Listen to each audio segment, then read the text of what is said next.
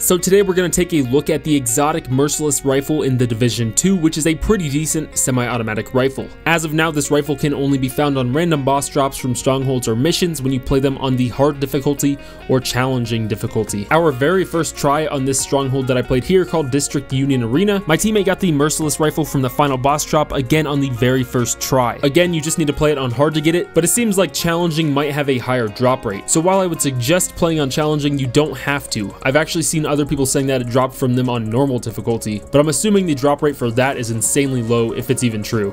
This will drop on any mission, but the ones that I see the most people getting the gun are from the final boss on the Jefferson Trade Center, Grand Washington Hotel, and Bank Headquarters missions. So just grind these missions over and over again until you get the drop while playing on the hardest difficulty possible. I played like 7 missions on challenging and then just started grinding them on hard instead. And I find it a lot easier to just match make random missions on hard difficulty if you don't have a full team. To play missions or strongholds on a harder difficulty, I believe you need to be at endgame first. I didn't have the challenging difficulty unlocked until I got to World Tier 4. It's best to wait until you're at a gear score of at least 450 anyways, since the Merciless Rifle gear score will depend on your overall score. Merciless is one of the best guns in the game in my opinion, especially if you're running a build with some extra explosive damage. It's a semi-automatic rifle, but if you look at the talents, we have a binary trigger, which makes it so that when you let go of the trigger or let go of left click, each time it'll fire an extra round. So pulling the trigger and then letting go will fire 2 rounds. If you look down at the Guerrilla Warfare perk, you'll realize that the 2 shots are different types of rounds. Pulling the trigger will shoot a primer, and then letting go of the trigger will fire a detonator round. If you shoot a primer round into someone and then let go of the trigger while still aiming at the enemy, it'll shoot the detonator round into the enemy, causing the primer to explode. If you instead shoot a primer round into the enemy and then shoot the detonator round somewhere else, it won't explode and the primer round will stay in the guy's body. You can stick up to 5 primer rounds into them by doing this and then shoot the detonator to cause all 5 of them to explode to deal major damage. And still looking at the Guerrilla Warfare, you can see that it says you'll gain 75% damage